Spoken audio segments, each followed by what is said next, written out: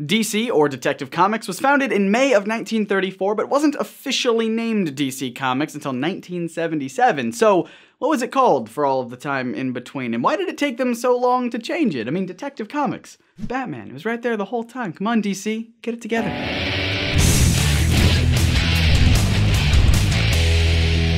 If you are on this channel, you probably know a little bit about DC Comics and its 80+ years of history producing original comic stories of super guys and bat persons, but you may not know the history behind the scenes at DC and its many other names. Hey, hold on. I'm the guy who talks about comic book names around here. You go back to tackling your misconceptions. How long has it been since you tackled an actual misconception, by the way? It's just the name of the show, okay? I like puns. I know, so do I, but so long as we're talking about names, I feel like I could help out a little bit. I'll allow it, but honestly, how much could there be to this story? I mean, we have to go back right to the beginning of comic books, so like 82 years? And that's a lot to cover, so let's get to it. What would be known as DC Comics was founded by a daring entrepreneur and pulp writer by the name of Malcolm Wheeler Nicholson under the name National Allied Publications. He founded the company with the new vision to create all new original material instead of reprinting past comic strips, which is what the very first line of comic books ever did. With this newfangled idea of his, he began to produce comic books for the next 3 years. In this time, he published America's first all-original comic book,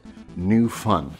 This was a big deal because up to this point, all comic book publications had been reprints of comic book strips found in the funnies section in various syndicated newspapers. He followed that with New Comics and finally Detective Comics. But the journey was not easy. In order to publish Detective Comics, Malcolm had to take on an experienced publishing partner named Harry Donenfeld. Now here's where it gets fun. In 1937, Malcolm and Donenfeld, along with accountant Jack Leibowitz, founded Detective Comics Inc., but the relationship didn't last long. As comics historian Gerard Jones explains in his book Men of Tomorrow, the year after their partnership, Donenfeld arranged for Malcolm and his wife to go on a cruise to think up some ideas on how to work past their financial decline, only to return home to discover the locks to his office had been changed and he had been sued by his partner for non-payment, resulting in the loss of his company. After all of that nonsense, Malcolm called it quits on the entire comics industry. And that's 4 years of history. Alrighty, only 78 more. Shortly after, all ownership of National Allied Publications,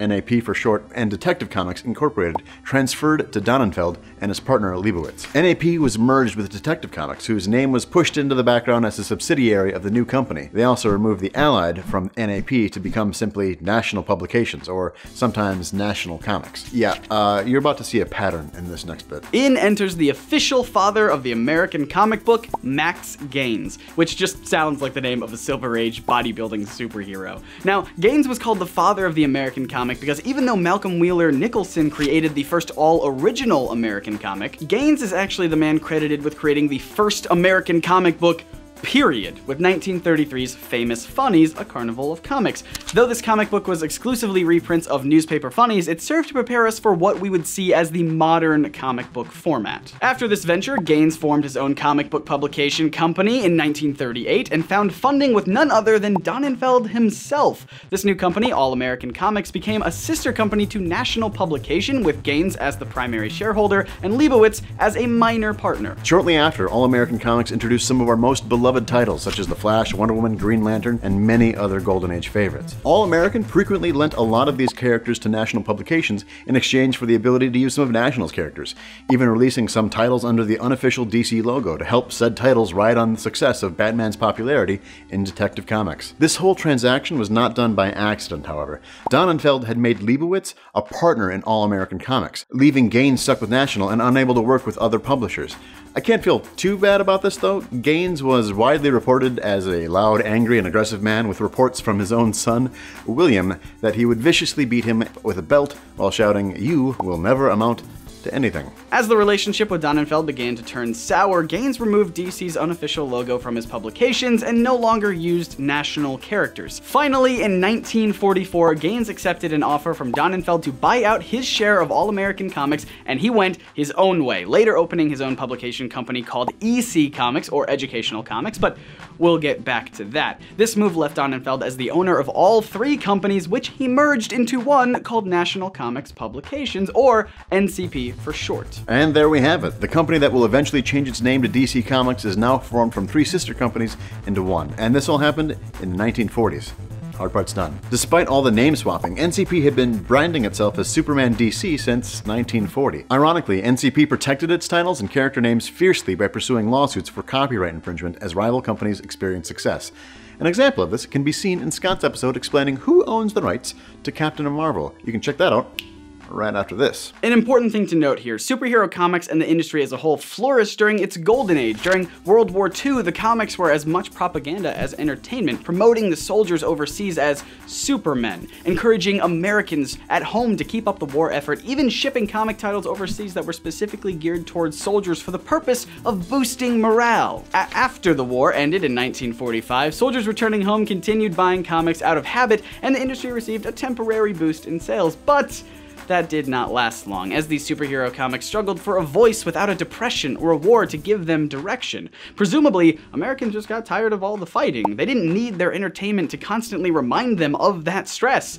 They needed to take a break. In response, companies began canceling a large number of their costume hero titles and tried their hand at other publications, such as All-Star Western, House of Mystery, and many other titles I don't have the time to list. But if we go back to EC on August 20th, 1947, Max Gaines, the man who helped us create NCP Comics with his All-Star Comics contribution, was killed in a motorboating accident. With his death, the company transferred to his son, William Gaines, or Bill for short.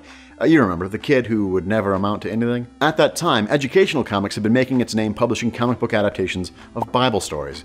But it wasn't long after that change in ownership that Bill Gaines had decided to go a different direction with the company, and rebranded EC as Entertaining Comics. With this change in name, EC started to produce comics that ranged from science fiction to satire. But Bill really found his niche when he pioneered the genre of horror comics with books like Tales from the Crypt.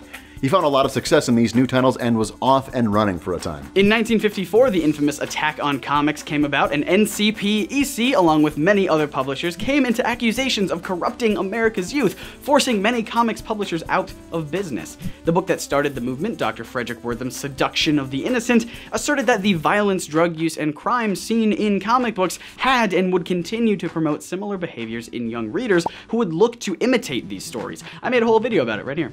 EC, and more specifically its horror comics, came under some of the strongest accusations. Bill himself was demonized in the public eye for his testimony at a hearing with the Senate Subcommittee for Juvenile Delinquency, where he unapologetically defended his belief that there was no way that his comics, Blood, Violence, and Monsters Considered, were corrupting the youth, instead taking the stance that everything he had printed was in good taste and meant for people of sound mind, for the purpose of affordable entertainment. The Comics Code Authority, or CCA, was founded that same year, and Gaines had refused to take part in this for a time, as he had already canceled his horror comics and considered it ridiculous that he would need approval for his new line of clean, realistic stories. The backlash from distributors drove him to bankruptcy, and by the time he had accepted the Comics Code Authority, no one would sell his comic. Now, because of this, EC shut down all of their comic book titles except for one, which had made the transition into a particular magazine, but more on that in a future video. Years later, in 1960, Gaines sold to Kinney Parking Company. Remember that name. Now, the Comics Code Authority is important to us because after this, NCP felt they had to change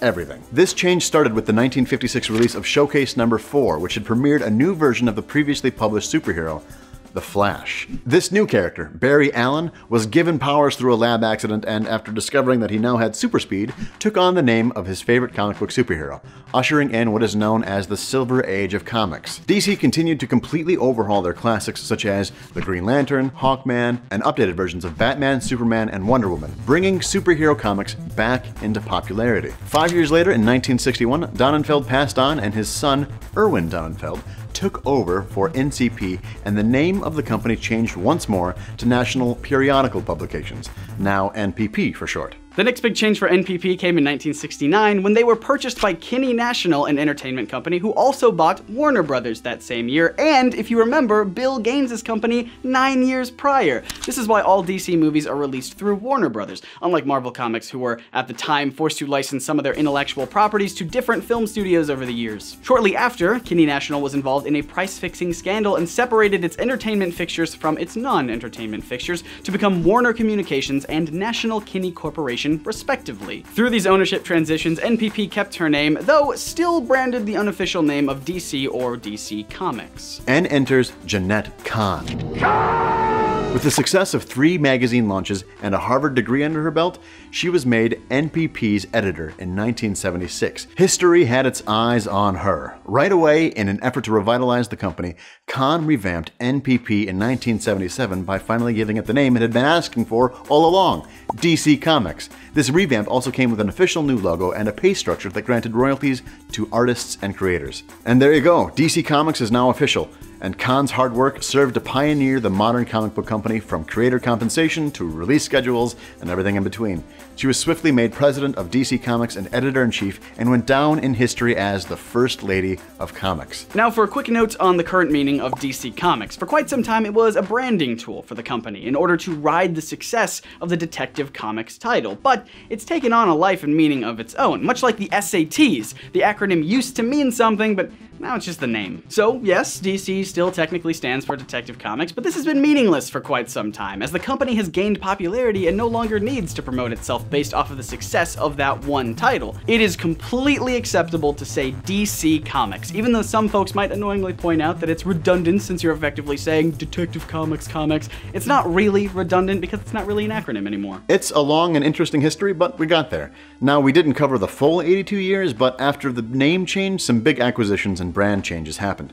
Here are a few honorable mentions. The creation of the Vertigo comic book line, which debuted as a DC Comics imprint in 1989. DC created Vertigo to publish more mature titles for their adult audience. DC Comics also acquired the Wildstorm universe in 1999, which originally had been founded by none other than acclaimed comic book artist Jim Lee. And of course the recent The New 52 reboot, where they attempted to rebrand the universe to make it appealing to new readers. There's tons more info we couldn't fit into this video. We've got some books that you might want to check out in the description below, including Ron Goulart's Great History of American Comics and Gerard Jones's Men of Tomorrow, Geeks, Gangsters, and the Birth of the Comic Book, which were great tools for a large portion of this research. I, for one, can't wait to tackle Marvel's history next. Question: what do you think of the name DC Comics? Do you still think it's redundant? Do any of its previous names sound better to you? If you had to create a new name for DC Comics, what would it be? Let us know in the comments. Thanks again for hanging out with us, DK. You do a show about names in comics that's somewhat less confusing than this video. It's called Alter Ego, right? Yes, and we have a new episode coming out on Friday right here on NerdSync about the Winter Soldier. But you lovely nerds can actually watch it early by clicking this annotation, or the super secret link in the description. Ooh, do I make a cameo in that video? Nope. Fantastic. You can also click right here to watch that video about who owns the name Captain Marvel. It's a fun one and involves a wacky character who can detach his arms and legs, if memory serves. I don't know, it was like over a year ago. If this is your first time hanging out with us here at NerdSync, make sure you hit that big sexy subscribe button so you don't miss out on all the new videos we make for you every Monday, Wednesday, and Friday that explore the history, science, art, and philosophy behind your favorite comic book superheroes. My name is Scott. And I'm DK, reminding you to read between the panels and grow smarter through comics. See ya.